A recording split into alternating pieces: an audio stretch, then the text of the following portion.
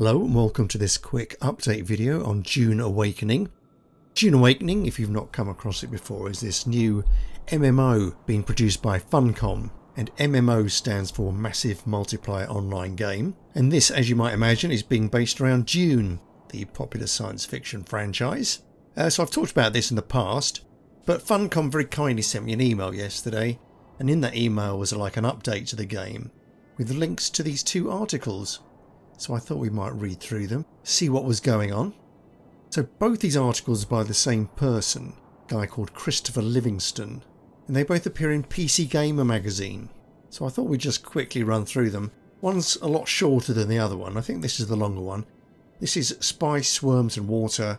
First details on survival systems in the upcoming Dune MMO. And essentially it says that, a lot of survival games can be a bit grindy, and you're often forced to concentrate on survival above everything else. But in contrast to that, the article cites Valheim, which I've never played, and says that in Valheim, it's not so grueling, and then if you don't eat, you might get weaker, but you're not going to drop dead as you would in Conan Exiles.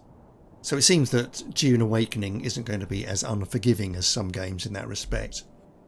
And later on it does go on to expand that a little. So anyway, these details come from a guy called Joel Bylos, who's the creative director for Dune Awakening, which is going to be set on a vast and seamless Arrakis that will be shared by thousands of players. So reading down a bit, Bylos says the three main dangers are going to be sandstorms, hiding from those, the sandworms, and getting enough water to keep you alive. However, those aren't the only threats in the world of Dune. There are going to be hazards like quicksand and extreme temperatures. And apparently Funcom wants us to be prepared for, but not overly punished by these things. So Bylos says again, we want players to feel these tensions all the time. We want them to be continually thinking about, if I'm going across the open sand, I have to think about the sandworms. If there's a sandstorm coming, I have to know that there's shelter nearby. And if I haven't built something, I need to know where I can hide and get away from the storms. So we're trying to create the tension, but we're also approaching it from the viewpoint of a little more accessibility, something like Valheim, which I mentioned, where it's just not going to kill you instantly, so you have that little bit of leeway. And yeah, I quite like that approach. It's quite annoying when some mechanics just stop you dead. It's like I played Ark Survival Evolved for a little bit, and I found it really irritating that if you picked up too much to carry, you were basically stuck. You couldn't move at all. And I sort of get it, because if you did pick up, a massive amount of weight, you wouldn't be able to walk. But I much prefer the way they do it in Conan Exiles, where, if you're over encumbered, you can still creep around a little bit. So this system sounds quite user-friendly. It's going to be a challenge, but it's not going to throw too many serious obstacles in your path. So scrolling down, we come to another factor, and this is spice. At the start of the game, players have no strong affiliation to spice, but over time it will begin to permeate their bloodstream, which will allow them to enhance their abilities and learn new skills. In some ways, spice sounds like Valheim's food system, something important to the game, but not deadly if neglected. Again, never played Valheim, so I can't really comment. So Bylos goes on to say, so you want to stay above a certain spice level to keep learning abilities. You might want to stay above a certain level just to make sure that you have 100% of your maximum health all the time. We're not trying to punish the player by killing them if you don't have the spice for a while, but we're trying to give them a good reason to maintain their spice levels. So it seems that you can only develop your skill trees as such, and keep high health, if you've got quite a lot of spice in you. Going down a little bit more, we talk about sand crafts.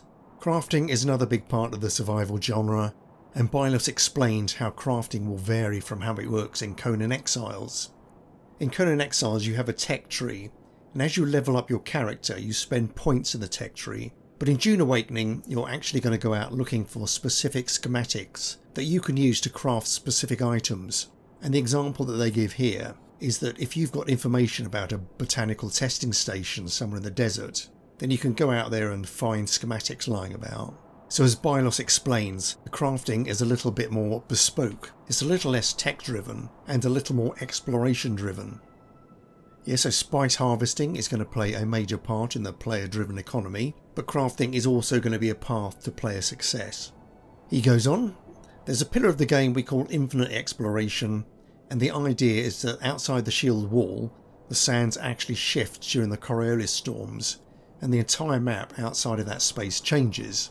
As the storm buries existing locations like testing stations or crashed spaceships, it will also reveal new ones. And if you're the first player to visit one of these new locations, you might be the first person to find a schematic no one else has found yet.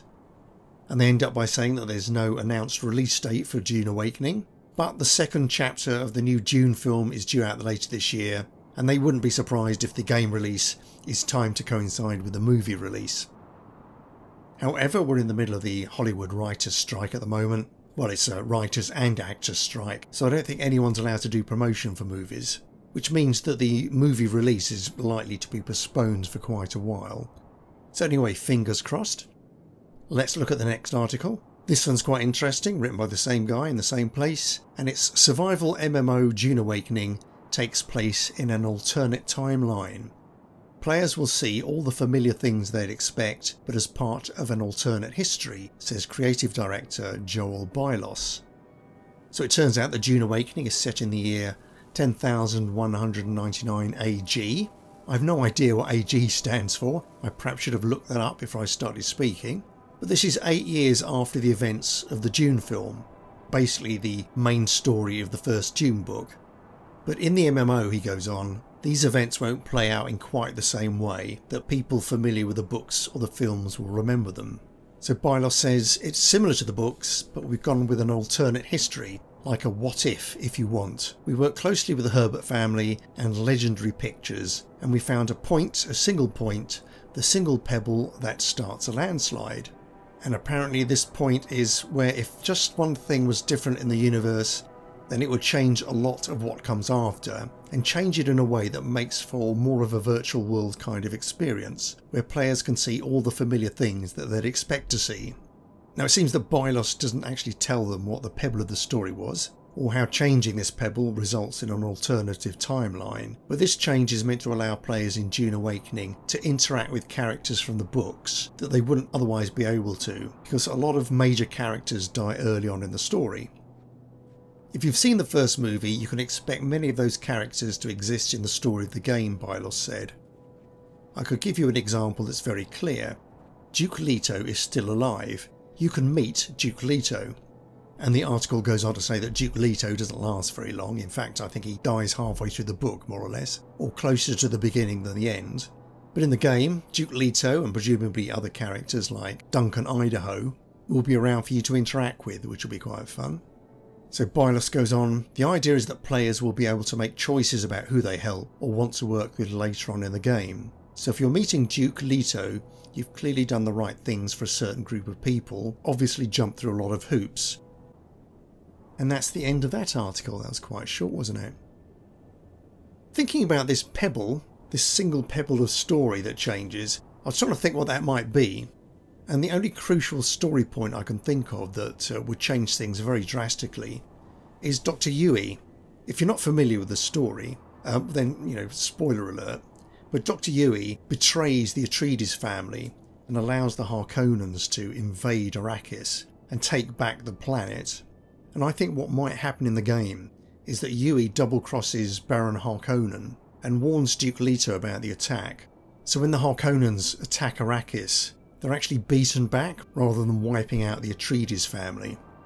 And I'm guessing if that's true, then some sort of power sharing structure is developed that allows the Atreides and the Harkonnens to coexist on the planet at the same time.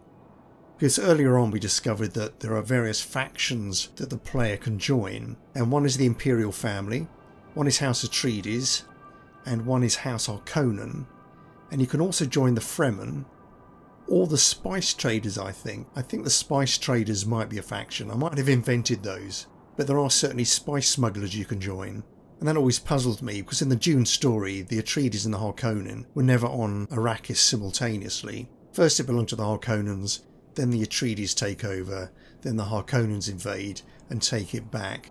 So anyway, that's my guess for the change in the story and the setting up of that alternative history. So that was it. I hope you found it interesting and useful. Hope to see you again for the next video, and until I do see you again, I shall say goodbye. Okay then, cheerio.